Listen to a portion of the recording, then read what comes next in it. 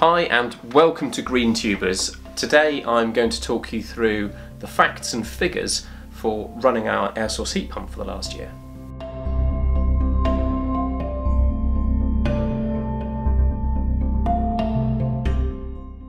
Now this video is a follow-up to the review I did of our Mitsubishi air source heat pump, and I have to say I wasn't quite expecting the amount of traffic that we got. Now, in fairness, we're still pretty low in the YouTube rankings globally, obviously, but it did surprise me.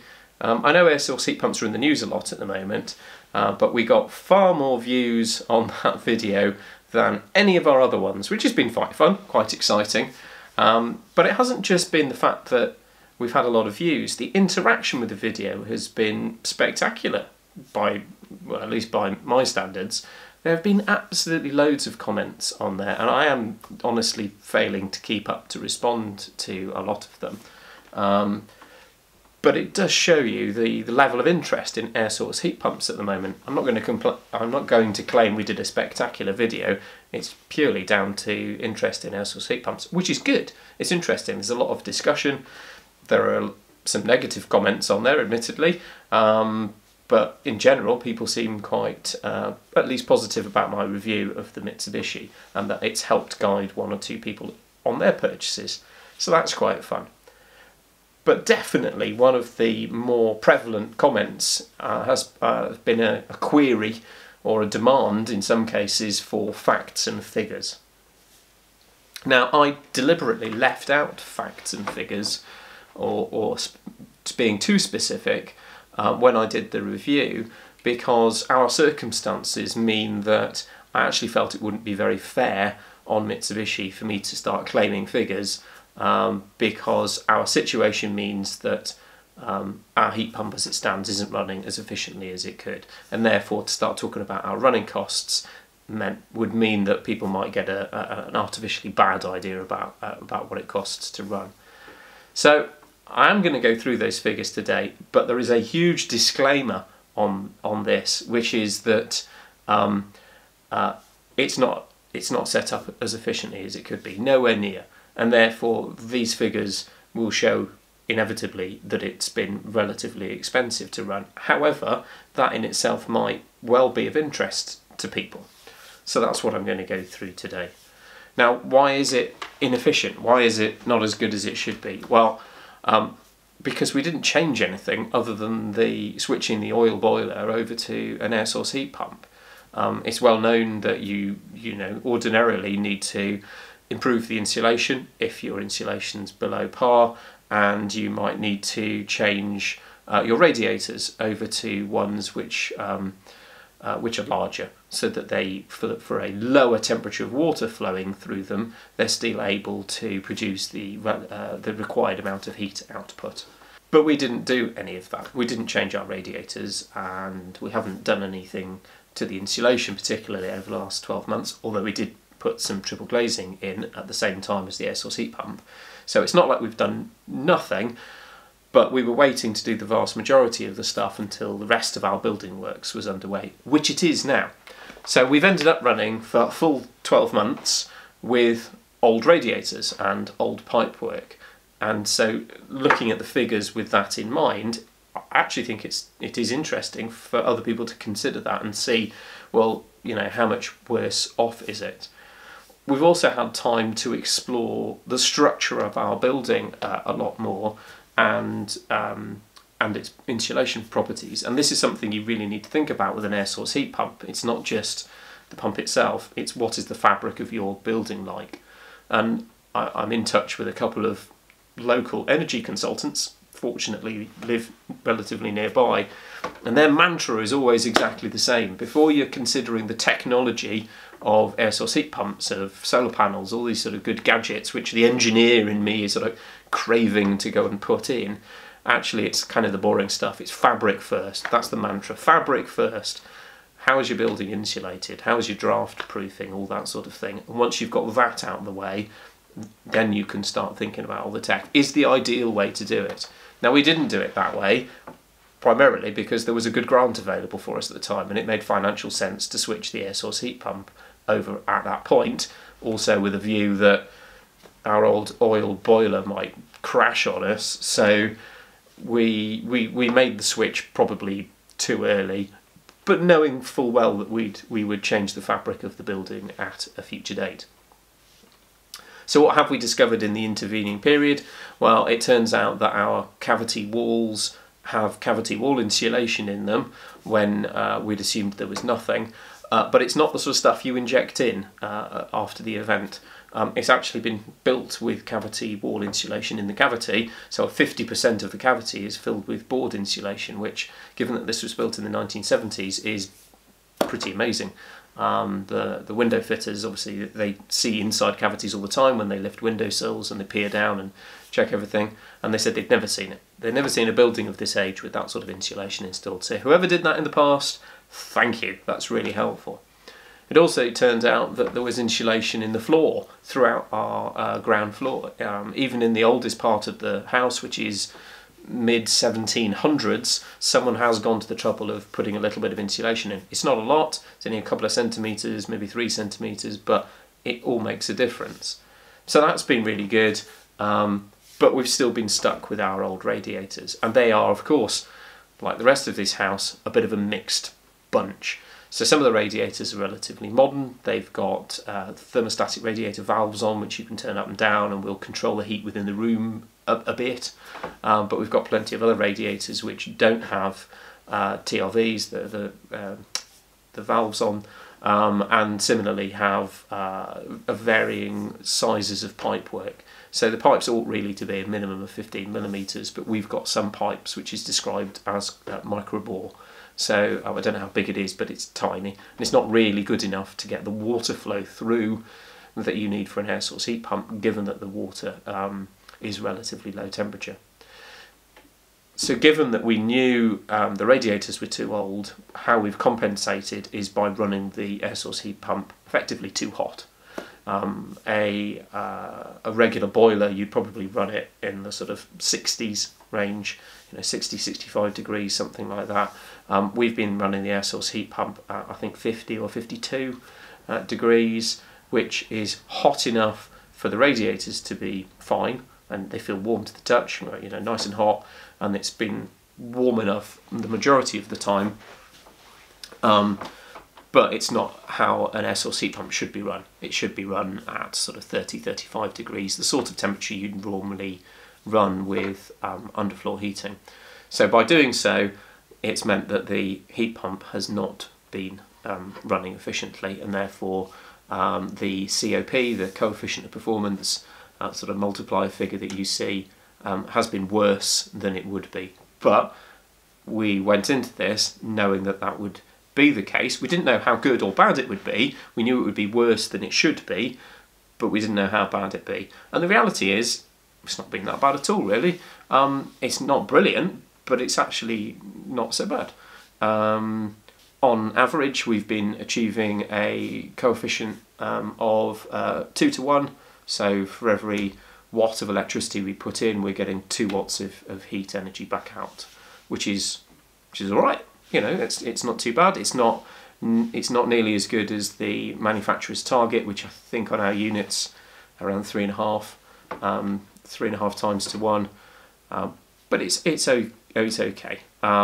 It's meant that switching from oil to air source heat pump, it's probably cost us a bit more per month. I'll go through the figures in a minute, but it's not as bad as it could have been. I mean, it's only a little bit more rather than orders of magnitude. It's not like tripled our heating bill or anything. It's just been a little bit more expensive, and we've been fairly relaxed as we're safe in the knowledge that things can only get better, really. So, without further ado, I'm going to fire up the computer. I've got my glasses on, it makes me look studious and also means I can see. So, hopefully you can see my screen and I'm able to share that with you. So you can see I have been recording for, well, I have been recording for a full 12 months, but it does bear pointing out that March, we didn't start recording until maybe the 5th or 6th of the month or something like that. So it's not a complete month.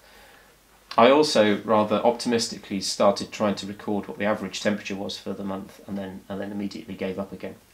So what we can see is that over the course of a year we've used approximately 5,000 kilowatt hours of electricity, and our unit has output just over double that, giving us a daily usage of just under 10 kilowatt hours per day. So that's the amount of usage, not output. So the figures I've put in there for the cost per kilowatt hour was what we were paying for electricity sometime last year. Now obviously those figures have shot up. What I figured out our oil bill was per month was £67, and we're paying £90 per month based on the figures which were comparative with oil. So I know electricity prices have gone up, but oil prices have gone up as well. So I don't know how that would reflect these days at current prices, but for us over the course of the last 12 months or so, approximately, it's cost us almost 50% more, not quite, but almost 50% more to run the air source heat pump than it would have done if we'd have stuck with oil. Now, again, it's not brilliant, but it does mean that we've got room to manoeuvre, and when we have the underfloor heating put in, I expect that to improve. Now, what did we pay for it? That's the other big question, because it's no good saying, well, yes, look at all this money we're saving per month, but what was the initial outlay? Well, in terms of costs, it costs, the whole system cost £12,300 for the air source heat pump itself, the cylinder, and all the installation, including all the pipework and materials and so on. In terms of how much money we got back, well, we were one of the few people that were fortunate enough to get £5,000 towards the heat pump through the Green Homes grant, a thing in the UK which was rather short-lived. Not many people managed to get money through it. It was a bit of a failure, but we were one of the few people that did get some cash towards it. And we also got a similar figure from the Renewable Heat Incentive. Now, we actually would have got all of that through the Renewable Heat Incentive. The Green Homes grant didn't actually give us any more money, but what it did mean is that we got it up front. So that £5,000 was knocked off the bill. With the Renewable Heat Incentive, you get paid the money back over a 7-year period. So what we would have done previously was have the entire sum paid over 7 years, and instead we got half knocked off the bill up front, and the remaining balance will be paid back to us over 7 years. So in terms of what it actually cost us, what it will cost us by the time we're fully refunded via RHI, it will cost us probably about or less than the cost of a new oil boiler would have done. So in terms of the finances, we did quite well out of it, in fairness. The government has newer grant schemes available, or they will do, which aren't quite so generous, but they are all up front, so that is helpful. And of course the cost of air source heat pumps is falling. However, you should of course factor in the fact that you will inevitably have to pay more to make your house suitable for an air source heat pump. Not necessarily. If you've got a modern house that's well insulated, maybe you've already got underfloor heating, maybe you've already got good sized radiators, you might not have to do anything. And you could take the attitude of suck it and see. You know, there's no reason why you have to do it all at once. You could run the air source heat pump like we have and just see how you get on with it. As long as you're happy that you might have to make changes. We always knew we would, but that's not necessarily a problem for you in your house. So, you know, you would have to look at the fabric of the building, you'd have to look at how well insulated it is, and if you're going to follow the mantra of the energy consultants, which you probably should, then it's fabric first. You do all your insulation and stuff first, do your insulation first, then you could do your air source heat pump, and then if you have to, you can look at radiators and things afterwards. Now, I've also kept a graph, as well as keeping all these figures, I'm generating a graph, and the graph shows one or two oddities, and now if I can remember which one's which.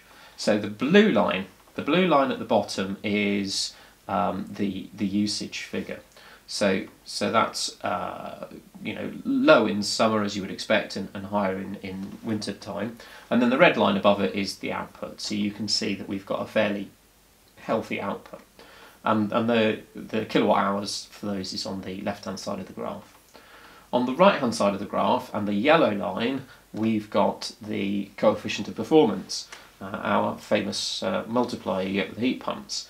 Now, that's a little bit stranger. So you can see during the winter months, that's hovering quite happily above the line for 2.1 or something like that. And we peaked at 2.5.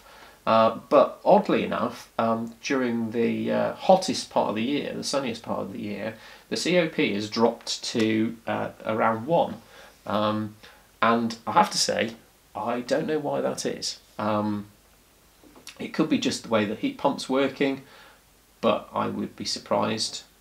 I'm not really sure. It could be, maybe, I don't know. Well, it's not using the heating so much at that time of the year. In fact, I think we even turned it off at all. So the only thing that the heat pump's being used for at that time of the year is generating hot water.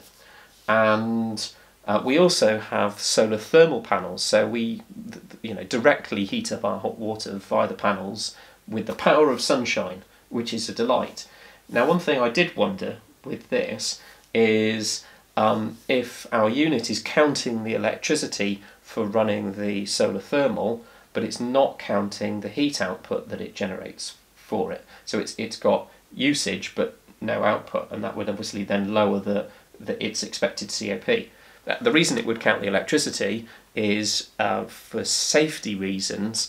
All the electrics for the solar thermal actually hang directly off the heat pump controller.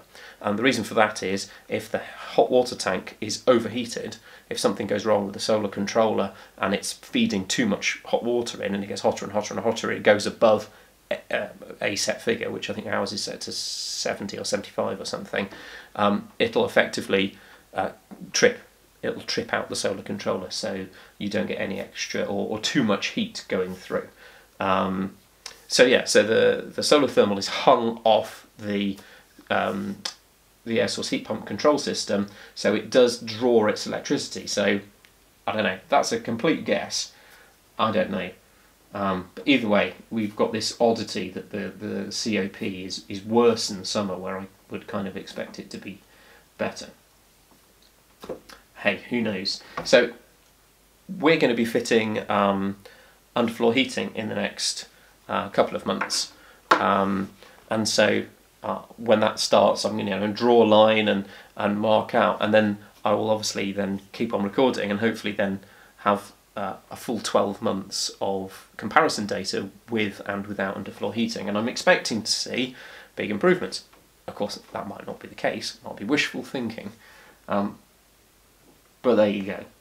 So I hope that's been really useful to you. I hope that's gone some way to explain some of the facts and figures, some of the thinking behind what we've done, and I really hope that's useful to you and has answered some of your questions. If you have any further questions, and I'm sure some people will, by all means slam it in the comments and I will do my best to answer them, hopefully in a more timely fashion. But thank you very much for listening to me waffle. I hope that wasn't too long to hear me drone on, and I look forward to seeing you again. Thank you very much.